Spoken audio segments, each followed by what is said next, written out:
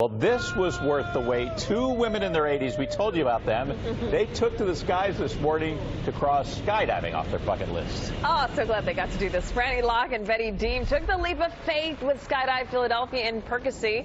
Last week, rain delayed the duo's adventure of a lifetime. Look at them go. The ladies live in the very same community called Wesley Enhanced Living.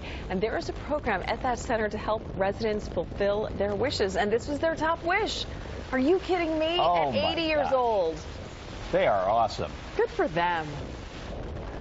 Oh, great pictures.